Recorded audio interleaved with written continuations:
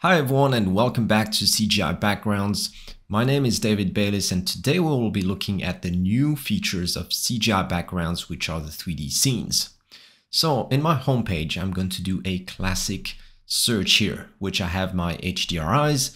But if we look carefully on the top left, we have two new tabs now, 3D scenes and 3D backgrounds.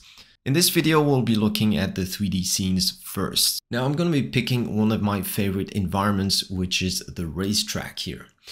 So as soon as I click on that, this will open up the page for me and I can navigate through the different thumbnails. I can check the different lighting, the different angles, and really this gives me an idea of what I will be seeing in my DCC app. Alright, so very satisfied with the preview that I have here. I'm gonna go ahead and select my version. So I can select between 4 DCC apps, and today we'll be choosing Unreal Engine.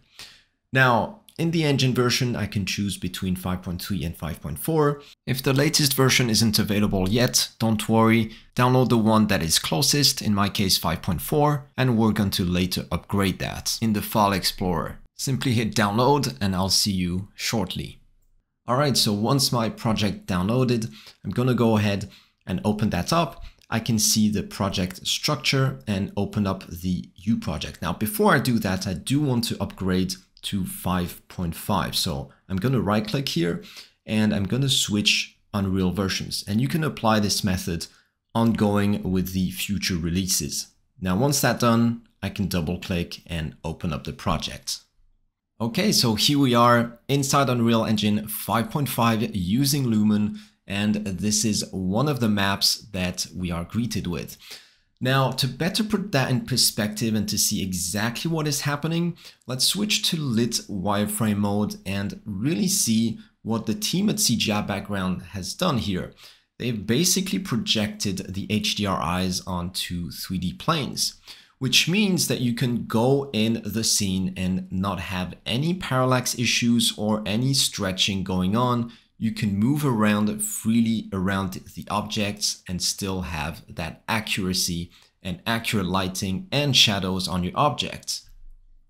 Now, typically in each package that you download, you'll have a Lumen version and a path tracer version. For example, this level is optimized for path tracing and to have the best lighting. In addition to these two levels, you'll also have the option to have a tone mapped version. So this version, for example, has the tone mapped lighting, both available in ray tracing and Lumen.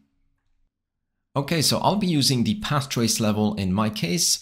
Feel free to use whatever suits you the best. I have put my car in a sub-level, which I'll be loading right now. And as you can see, it is as easy as that. Drag and drop your objects, and there's no extra lighting required because this is relying on the Ray HDR technology, making it look natural and blend in with the environments perfectly. You can spin around the car as much as you want and you're not going to get any parallax issue or stretching going on the image, which was an issue previously if you were just relying on the HDRI dome. Traditionally, you would have to drop in a HDRI backdrop, load in the HDRI, drop in your object, and then play with the size of the dome to find that nice value between size and no stretchiness going on the image. Now, this would work on certain angles, but every time you would change the angle, you would change the size of the dome and rotation, so on and so on, and that is very time consuming. And your camera angle would be typically limited at low angles to avoid seeing that stretch. If you go up, well, these artifacts might appear.